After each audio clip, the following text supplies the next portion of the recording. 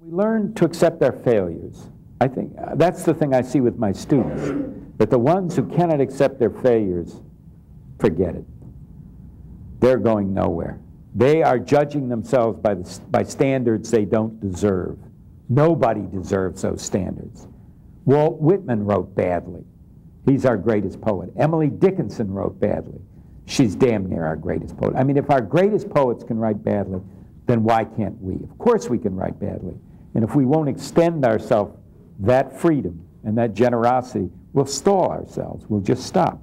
We have to accept that. And I've done that for myself. I've said, Phil, you can write really badly. Now you know that, and when you do it, just throw it away. It's relatively harmless. Few trees suffer, but, you know, they recycle this shit. What work is.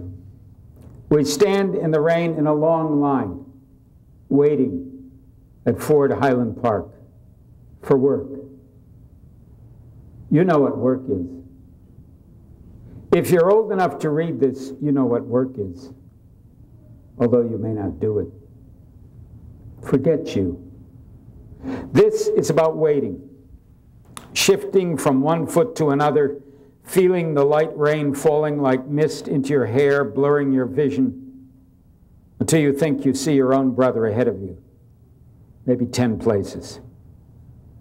You rub your glasses with your fingers, and of course, it's someone else's brother, narrower across the shoulders than yours, but with the same sad slouch, the grin that does not hide the stubbornness, the sad refusal to give in to rain, to the hours wasted waiting, to the knowledge that somewhere ahead a man is waiting who will say, no, we're not hiring today, for any reason he wants.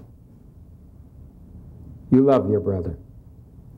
Now suddenly you can hardly stand the love flooding you for your brother, who's not beside you or behind or ahead, because he's home, trying to sleep off a miserable night shift at Cadillac so he can get up before noon to study his German.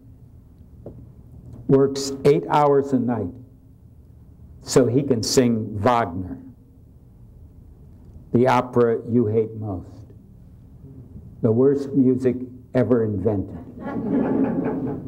How long has it been since you told him you loved him? Held his wide shoulders, opened your eyes wide, and said those words, and maybe kissed his cheek. You've never done something so simple, so obvious. Not because you're too young or too dumb, not because you're jealous or even mean or incapable of crying in the presence of another man. No, just because you don't know what work is. I've learned the things I can do to stop myself, but not the things I can do to start myself. I know, for example, that if I'm a liar, I'm not going to want to hear my words. I know that if I drink too much, the next morning I'm worthless. You know, that there are a number of things, you know, that if I do, I'm going to stop myself. But what I can do to start myself, I don't know. And I don't believe in any kind of, you know, that meditation will do it, or the drugs will do it, or any of this stuff. None of this is, I've tried them, and not extensively, the drugs, but I have tried them. They didn't do a damn thing.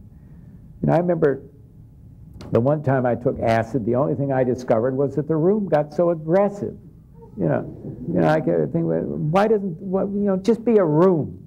The door, you know, the wall, everything being so meaningful. Just calm down, and I'll calm down, and I don't need this crap. You know. So I don't think there is I don't think there really is an answer. I think each of us finds what we, you know, the things we do that can stall us, and then we learn to be patient.